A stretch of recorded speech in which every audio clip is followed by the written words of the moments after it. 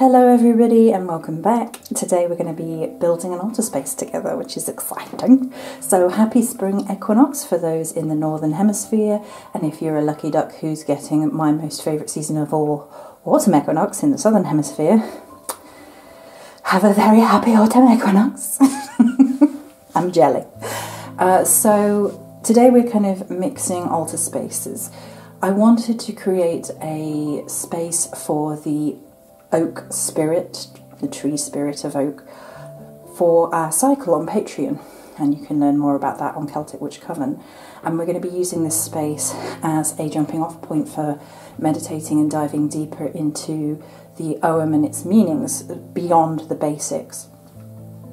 So I'm mixing that in with the Spring Equinox, and we're having a kind of druidic feel. If you saw the spell kit this year, it was of stone circles and fairy glens, and it was very much in this stone circle druidic vibe, the green returning to the world, stepping between worlds, all of that goodness. So that's what we're going to create here today. The altar cloth is a lush cloth of all things, but I have kept hold of it because I love it. It's quite vibrant, it's quite dark, so it's a little bit maybe... There are going to be elements to this which are more on the oak side than they are on the Spring Equinox side, but I will say, it's your altar space. Do what you want with it. Have fun. It doesn't have to follow a rule book. It doesn't exist. Okay, so the first thing I kind of want to do is I decided, for some reason, I want a platform. So I borrowed the circular platform off... Don't mind that the altar cloth doesn't quite reach the edge. My Virgo is twitching. Off one of the other spaces from the earth corner. And I'm just going to put it central. I don't know why, I just fancied having a lifted circular middle. And witches do it in circles, so you know. So I'm going to put big boy down first. So this is a really large quartz piece that came from Dartmoor Forest. So while I was out there, I carried that home with me like a crazy person. I'm just going to put that in the corner. It normally sits in the earth corner, deeply grounding, deeply protective. It's quartz as well, so it amplifies everything else, and it just... But do I want that in the middle? Or do I want that on the outside? It might be in the middle. I might be wrong. Feel into these things with your intuition. Yeah. Okay. So next up, I think we'll start with I've got the antlered goddess. You may have seen her on Instagram recently. And then this is new. This is like a Kernonos piece. And I just kind of loved him. He just was so different, and you don't often see the masculine with like the hole in the stomach, the recess, the cavern, and I really liked it. And so I thought, well, why not? And it definitely, he's a bit bigger. It's the only problem. He's a bit big, and let's move there-ish, and I kind of wanted that wild old gods of the forest. That's why I have these two on here. So maybe they're on the outside then. Maybe on either side.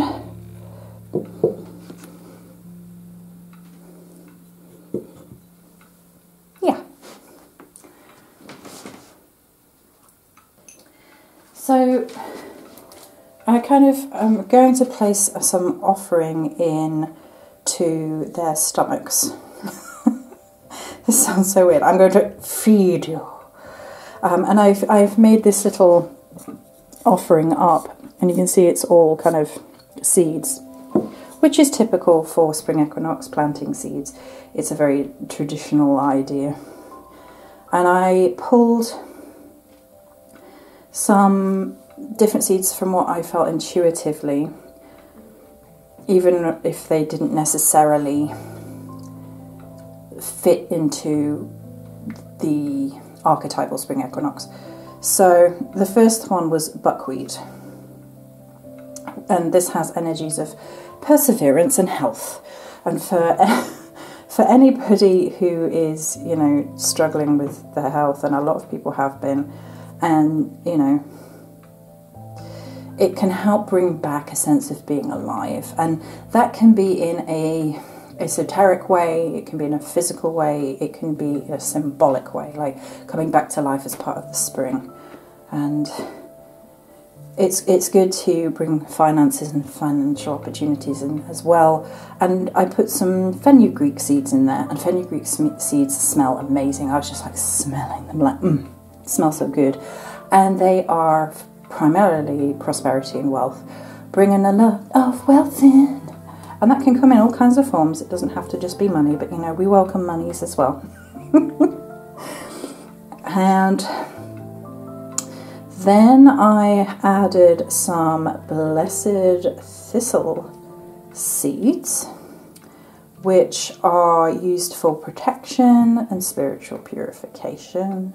The thistle is obviously tied to Scotland, and that side of the Isles, if you like. It's good also for calming anger and getting rid of negative emotions. I also added a little woad root, because that's something that I'm using to celebrate Andraste. So that's the Celtic goddess that I ascribe to the Spring Equinox, and she's part of the Celtic Calling course. Last couple of days that's going to be available for the year if you want to learn more about her on Starlight Supplies.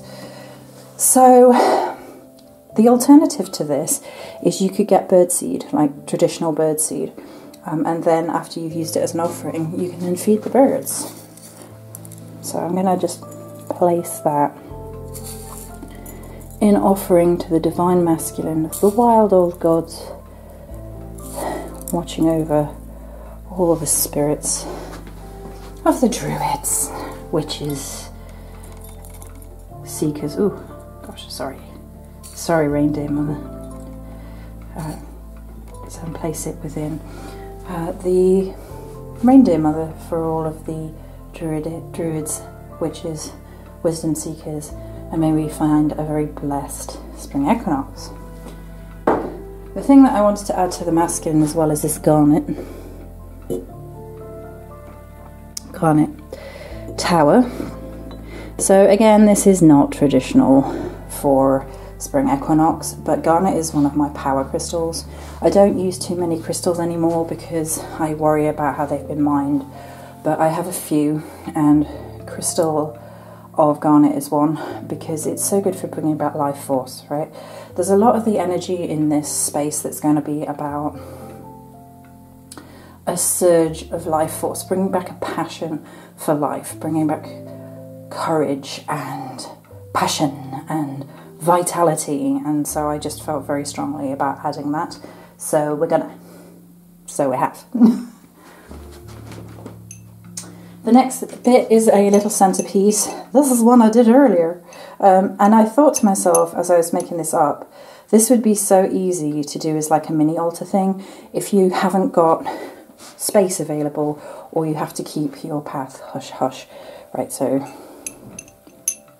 in this one we have a little green bowl with a wooden egg, some moss, and then 3 little labradorite towers. You could also use quartz, which is super available and inexpensive, and I just thought that was kind of cool. And I just sort of was intuitively, the labradorite does not want to stand up, but there you go. Nor does the egg, apparently. But it looks like a little nest in a little bit of moss. The moss sort of, you know, creating a theme. So the 3 labradorite points here are very much indicative of the sacred 3 within Celtic tradition: land, sea and sky. They can also represent life, death and rebirth. All good things come in 3s, right? All bad things come in 3s as well. So I really like them. Labradorite is again one of my power crystals. Temple of the Stars is what it's called. And it's really good for flashes of insight, illumination, helping you to be guided down the path. So a lot of this altar space is very much like a walk through the wild old woods. That is the energetic matrix that we're going for. So that's the central point. So the egg is very typical of equinox Spring Equinox altar spaces and symbolism, and so, you know, it's really good. And because it's wooden,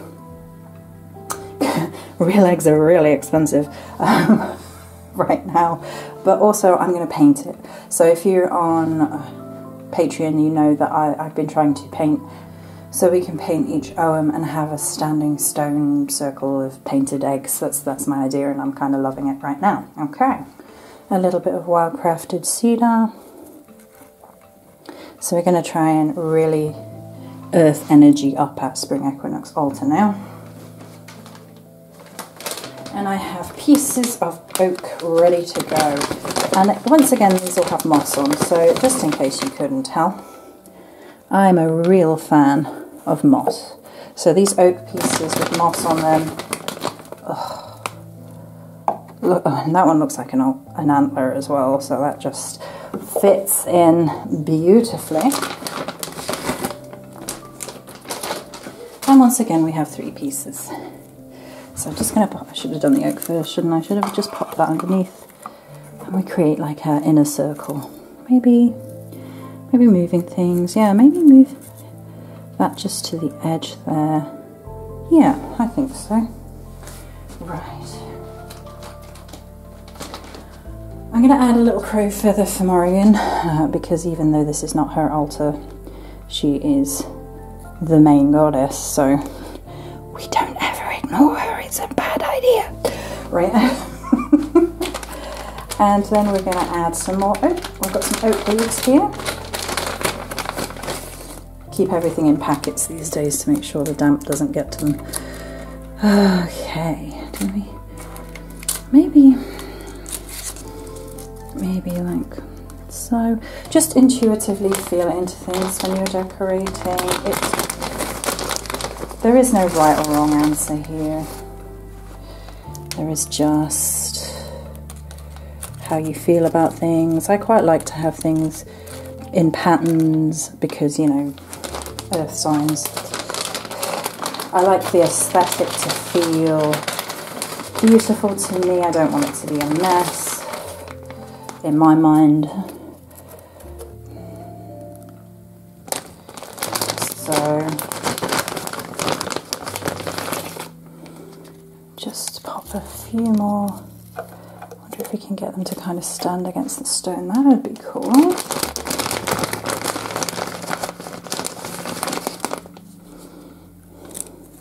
Yeah. Yeah. I like it. Right, I also have a Big Daddy crystal, which is smoky quartz. I think I'm going to place that right in front. That creates 2 points, very much like the 2 points of the doorways that are found in oak. So that's a sneak peek of what's coming for oak. It often represents the 2 doorways between 2 spaces, 2 sides of the journey, a beginning and an end, you know, this realm and another, etc. I also have my little leather pouch.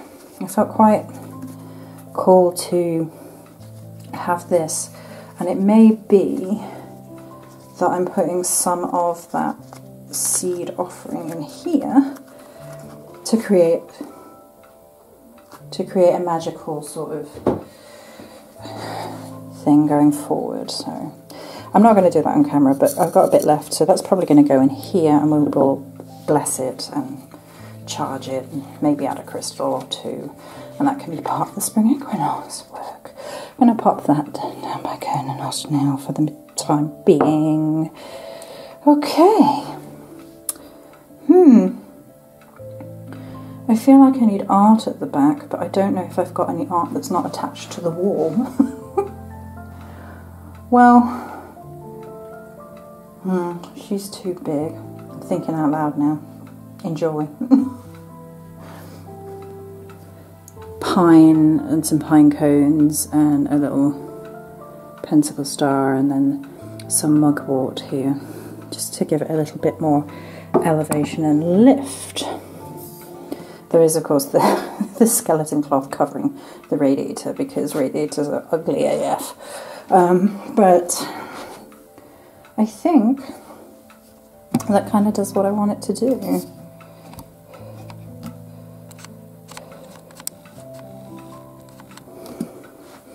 I don't want to make it over any more complicated, you see. I quite like it.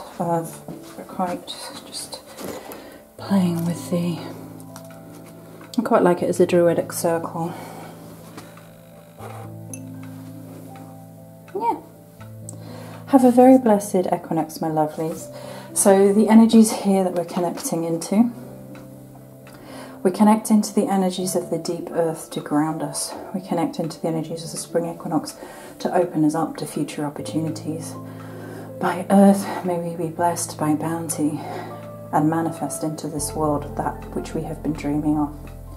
By sky, may our breath be clear and our voices heard. May we find the ability to purify away any habits that keep us stuck in the past and breathe in fresh air. And by sea, may our emotions come full circle. May we find our destinies in the offing, and may we all be blessed. Many blessings.